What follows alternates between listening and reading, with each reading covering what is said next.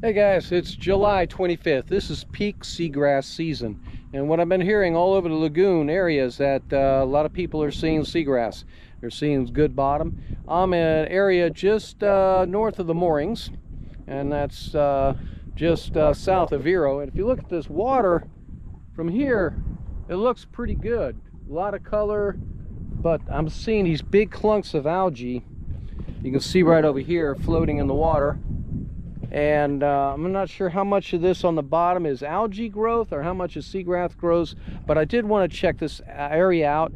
I heard there's an area somewhere near here it's just lush seagrass. I haven't found that spot yet, but I did want to check this place out. It looks super interesting.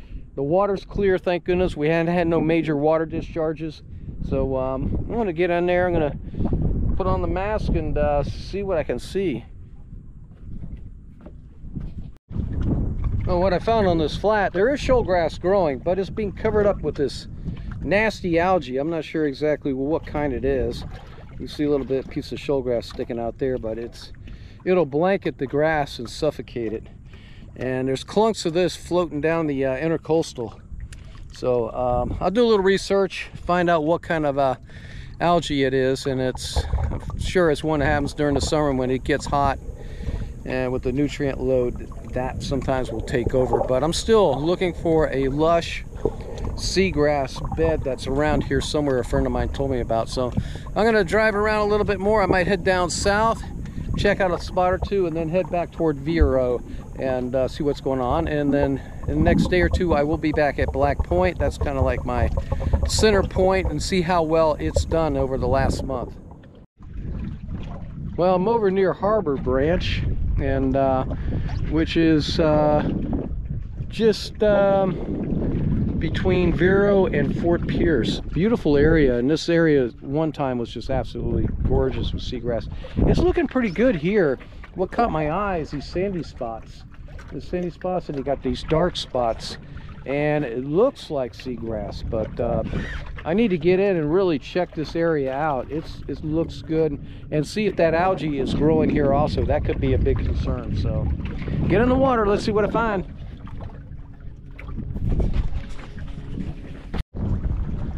Tell you what, that was a cool dive, man.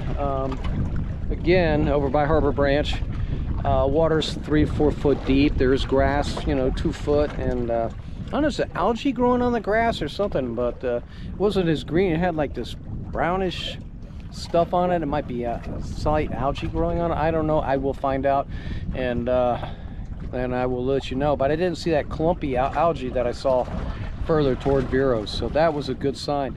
And I saw a lot more bait fish in the grass, and I saw a black drum. That was really cool. He's just in a little hole there in the grass, just sitting there, and that's super encouraging, man. I haven't seen that in a long time. So getting a little windy, but I'm gonna go in here and check out a few more spots. Then I'm gonna head back from Vero and see if I can find that big grass flat my friend was telling me about.